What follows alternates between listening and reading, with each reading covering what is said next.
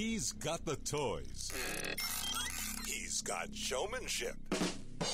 And he's got sex appeal. Ladies and gentlemen, from the great Southwest, here's the guru of gadgets, the dapper and dashing Don Baine, the Gadget Professor. Gadget Professor.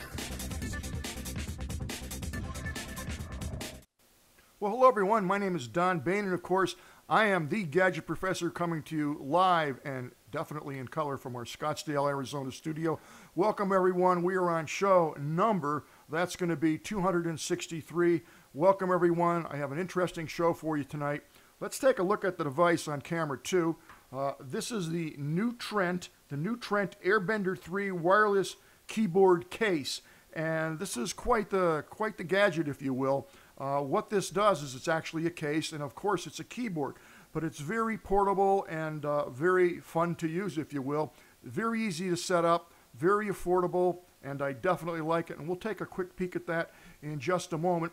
I'd like to welcome everyone, and obviously you know that you can watch us right on the website, and that would be www.thegadgetprofessor.com, and hopefully you'll look on that page and love it. And if you want to get the newsletter, you're going to go right here in the right-hand corner, right there.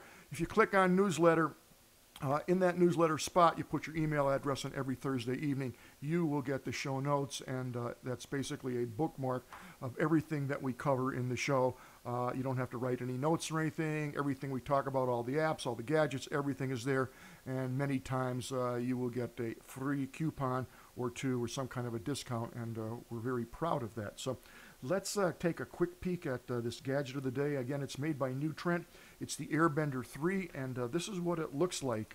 There's a case, and obviously your iPad fits right into here, and the case is already pre-assembled, so there's not much you can do to that because it's pre-assembled. On the back, if we take a look, you're going to see an interesting device, and that I'm just going to call an angle iron. I'm sure there's a technical name for it, but if you see this plate, this metal plate, they have very cleverly put a little button on here, and you can actually slide that arm back and forth. And the whole point of sliding that arm is to give you the different viewing angles. You'll notice right here that there's a slot, and in this slot is where the iPad actually fits, like so. And the further you pull this out, your bar here, the more angle you'll get, so you really have control over the angle of viewing. They've done some clever things. They've actually put grooves in this steel plate here. Maybe it's aluminum plate. And what this groove does is it actually locks in so your iPad is not slipping all over the place. Very, very clever. The other thing is because you can slide this bar pretty much to whatever angle you need, you're able to put this in the vertical format, which I think is awesome. So if you want to go into the vertical format like so, this will also do that. So very clever. Both the portrait and the landscape formats are available and very easy to use. So what I'm going to do now is I'm going to actually go in and set this Bluetooth, pair this up with my device. So I always like to start off when I pair a device with the Bluetooth off. So I'm actually going to turn the Bluetooth off. So in order to connect this to the keyboard, it's very simple. What you're going to do is I typically turn the Bluetooth off, I turn it on, turn the keyboard on, press connect, and boom, pretty much instantly it's connected. I've never not had it connect, so that's pretty cool. And basically what you're going to connect to is the Newtrent keyboard. That's what it's called. I know you can't see it on this keyboard here, but that's what it's called. So essentially what you're going to do is slide this bar back, and there it is, all nice and compact, and works quite well. I'm pretty pleased with it for sure. And if you're wondering how much it costs and where you can get it, you can just get it on Amazon. And let's take a look at that page right now. It's called the iPad Keyboard Case, and it's the Airbender 3. And this costs $34.95. And I got to tell you, it's compact, it's very well built, and I really like it. The only minor thing is the keyboard's not exactly the same as your keyboard that you're using on your computer, but if you watch where you're typing, it won't take you too long to get used to it. So definitely check that out. Well worth the money. Very solid build, and I think you'll You'll definitely enjoy that, especially if you're looking for a case. You can spend $34 for a case and not get the keyboard. So I really like it. It works well. All right, let's get into some apps of the day. And before we actually do that, I'm going to show you some cool things. This was brought to my attention, this website, about a month ago, and I had forgotten about it. And then the same dude who showed me the site actually purchased a car from these people, and it's called Carvana, or Carvana, however you want to pronounce it, 800 number. But essentially, you can buy your next car there. You can have a range of payments. It comes with a warranty. You can get personal loan terms for 4,900 plus cars in our inventory. The customer's average saving is $333. They'll actually finance it for you. They'll get it to you. It has a 4.9 overall consumer rating. I've never bought anything from it, but what a cool idea. And a better way to buy a car, $1,681 less than Kelley Blue Book, delivered to your door, 7-day test to own. So it's a pretty interesting site. You might want to check that out. I thought it was kind of cool. Speaking of checking out things, you're going to like this. If you're in the market for a new credit card, or even if you have a credit card and you don't like the one that you have, these are the best credit cards of 2016, the best credit cards of 2016.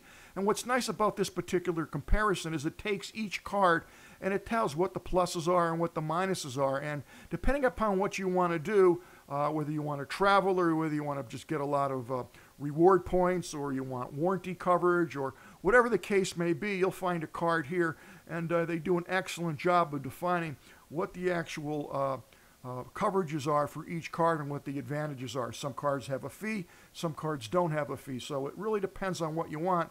But just by reading a very small paragraph, you're going to get the gist of what's going on. So check that out. I think you're going to like it. Now here's an interesting piece of news for you. Everybody's familiar with Adobe Flash, and I got to tell you, slowly but surely, people are killing it off. A couple months ago, I guess Firefox stopped using it, and now Google put another nail in Adobe's coffin with the newly announced plans to block the buggy software. And here's a whole article about that. You're not going to be able to load this automatically on Chrome very shortly, at least by the end of the year.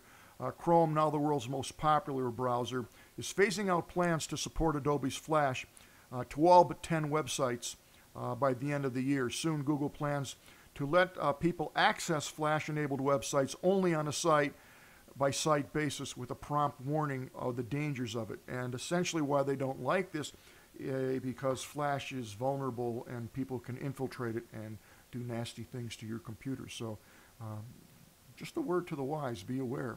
Now, this is kind of a crazy tip for you, but this works really well. I'm sure a lot of you have alarms, whether you purchased them yourselves or installed them yourselves, or actually have a company that mans it for you and you just pay a fee, a monthly fee for maintenance, if you will, and for monitoring services. This device is put out by Fortress Security, and I have one of these on one of my alarm systems. And what it does is it's two things. It's a very loud, how loud? 140 decibels. That's really loud. It's a little bit louder than a jet plane taking off. And it's a strobe. And what happens is, not only is it loud, but when that strobe starts flashing and someone enters into your house, it scares the bejesus out of you. It really does. I have two of them. I have one in the front of the house, one in the back of the house, and I actually have a siren that's outside of the house. And I got to tell you, in the unfortunate event that I forget to turn off the alarm and walk in and don't hit the alarm code immediately, oh my God, I mean, I know it's going to go off, but wow, I got to tell you, it just sends shivers up and down my spine, and you get nauseous because of the strobe. So if you want a little bit more of an advantage, you may want to look into something like this. It's not expensive. It's $60. You could probably install it yourself, or if you don't want to mess around with wires, which I certainly understand, you may want to ask your alarm company if they have a device like this. It's really good. As a matter of fact, I like the strobes. I have one in my bedroom. Yeah. And the reason I have it is because I can't hear the fire alarm sometimes. That's why I have an extra loud siren and I have a strobe. So they promise me that if I'm sleeping, which is a rarity, the strobe will be flashing and it will wake me up. So strobes are pretty good, and accompanied by loud sounds, it's even better. Now, This is a great program. I like this. I use this program a lot. It's called Auto Hotkey. And what is Auto Hotkey? Auto Hotkey, called AHK, and guess what? That's Auto Hotkey, is a free open source macro creation and automation software for Windows that allows users to automate repetitive tasks. It's driven by a scripting language that was initially aimed at providing keyboard shortcuts. So what this will do is, if you have a repetitive task, for example, many times when people email the Gadget Professor, they say, hey, we'd like to have our product online. What do we have to do? And I send them a sheet of the rules and how we operate. But then they ask me, where do I send it to? Well, I always don't like typing out the office address. So what I do is I have a hotkey, and I just hit Shift-Alt-A, and it dumps my address wherever the cursor is, and it saves me the pain in the neck of typing out the name, the address, the phone number, the whole bit, the zip code, and it's basically a hotkey. So you can hotkey pretty much anything that you want. You can automate sending keystrokes, mouse clicks. You can remap buttons to do what you want. You can have any typing colloquialism that you want, like BTW, by the way. You might have that as Alt-X. Whatever it is that you want, you can create these keys. It's very simple to operate Auto Hotkey, and they have an excellent, I guess you'll call it tutorial that you have to read through, but it's very simple to use, and I think you'll find this a lot of help if you're working on a Windows platform. Now, someone asked me where I can get free songs from and that don't cost any money, and they actually said that they're on Prime and they have Prime Music. But I don't think they realize that you can go into Prime, go into Music, and click free, and you're going to see thousands of songs, thousands that you can probably spend a couple hours. This goes up to 400, and I think there's 50 or 60 songs per page, and it might even go beyond 400. So here's a whole plethora of great songs. You may not like them all. You may not be into yoga, but if you take some time, they have Christmas tunes in here, royalty-free ambient music. Pretty much every genre that you could think of they have here. They even have ocean waves, which is one of my favorite things to listen to, the ocean waves. That's a lot of fun, I got to tell you. Last night, one of those sleepless nights again, so I have all these gadgets that I try to use to help me sleep. So last night, I was listening to the ocean and then thunderstorms. Thunderstorms is my absolute favorite to listen to. For whatever reason, it's just soothing and helps me go to sleep. So I'm listening to this thunderstorm, and I listen to it frequently. And I'm half asleep, half awake, and all of a sudden I hear boom, crack, and I wake up and I go, man, this thing just woke me up. So I turned it off, and then I realized that, guess what? We were having a monsoon with thunder and lightning, and it was real stuff, and it cracked so loudly and boomed, it knocked me out of the bed. So so much for my soundtrack, if you will. All right, here's another piece of software, an app, put out by Binary Fortress. This is called FileSeek. This is a very cool program. Did you ever try to find a file on Windows operating system and you just can't find it? You know you have it, but you can't find it. You want to load FileSeek. It's totally free. What this will allow you to do is do all kinds of searches. You can search for matched text inside files. You can search for regular expressions, folder searches, subfolder searches, match one with a different pattern, exclude one, filter results by date, by size, by profile. It goes on and on. This works lightning fast, totally free. Check it out. Check it out. And now, folks, this is probably the most asked question that I get in terms of software. I get this probably once a week. What software program can I use to recover my digital photographs that I know were on my SD card or on my hard drive? I've lost them all. It was a vacation. They're family photographs. There's probably about 20 or 30 different programs out there that you can use. One of the ones that I found works really well and is simple and, of course, is free is called PhotoRec. And this is a file data recovery software. It's designed to recover lost files, including video files, documents, archives from hard disks, CD-ROMs, and lost pictures, thus the photo recovery name, from any digital camera memory. This works really well. It's totally free, and I've never not seen this recover a photograph. I can honestly say that. I've used this a lot for people, and it works pretty good. If this does not get your photograph back, then the photograph is probably corrupt. The file is corrupt on your media device, and there's nothing you can do for that for the most part. So check this out, Photo Rec. I think you'll like it. Now, this software, again, free. It's called John's Background Switcher. Did you ever wonder how someone's computer gives you these beautiful photographs and it's like a collage, or they keep changing and it looks so cool? Well, you can actually load this for free, and what this will do is when you have your computer go into the, I call it the picture mode, but it actually will do individual pictures on your computer. It will do folders containing pictures, such as my pictures. It will do Flickr sharing, Facebook, Instagram, all kinds of wallpapers. So if you're ever looking for a screensaver on steroids, this will do it. It even does SmugMug, Dropbox. It will play music for you, totally free. Well done. Nice piece of software. You will like it. So if you're into screensavers, this might be the one for you. Check this out. Now, a lot of apps today, folks. A lot of apps. Two more. This one is a must. Do you ever wonder how people get these beautiful looking business cards or stationery and create these wonderful newsletters or catalogs, brochures? They do it with fonts. You know, you get a set of fonts when you purchase your computer, whether it's the Mac or PC or whatever computer you're using. You can, for free, go onto one of these sites. This particular site is 1,001 free fonts, and just scroll down, and if you find something that you like, just download it, and then you'll have that font. I can't begin to tell you how many fonts there are. Thousands and thousands and thousands. And I'll tell you, they make a difference. And if you have a business card or a newsletter, or you're putting out some type of a brochure for people, using the right font really helps it look graphically sound. So check this page out. So folks, here's our last app of the day. It's not really an app, it's a web page. I think you're going to like this. Do you ever wonder if a website is legit, like you find a price on a camera or a TV and it's too good to be true, but you're not really sure, and you're reading the price is right, and you compare it, and blah, blah, blah, and you get reviews, everybody likes the site. Well, if you go to this site, it's called Scam Analyze. Scam Analyze. And what Scam Analyze will do is exactly what it says. It's going to analyze whether the website is a scam or legitimate. So you could put whatever site it is that you're looking on, you know, joescamera.com, whatever it may be, and it will actually tell you what your risk is for using that site. It will tell you right off the bat if it's a site that doesn't have good rating and they recommend not using it. It will tell you that.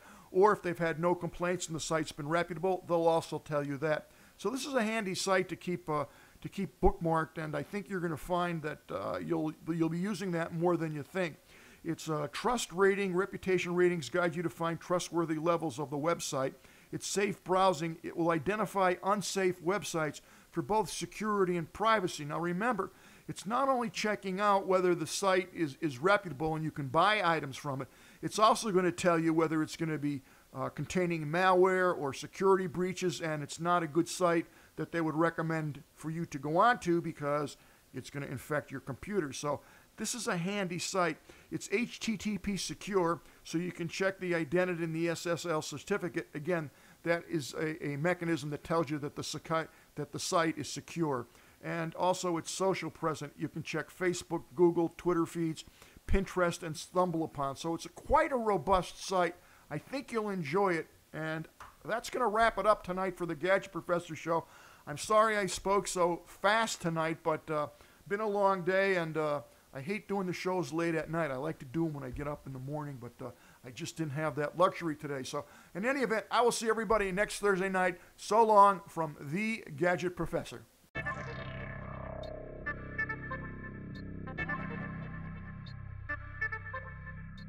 The Gadget Professor is produced by Don Baine, Multimedia Communications, LLC. If you would like your product reviewed on The Gadget Professor or would like to appear on The Gadget Professor, contact us via email at thegadgetprofessor@gmail.com. The opinions expressed on the program by the host, guests, call-in listeners, or chatters are solely the opinions of the original source who expressed them. And thank you for watching The Gadget Professor.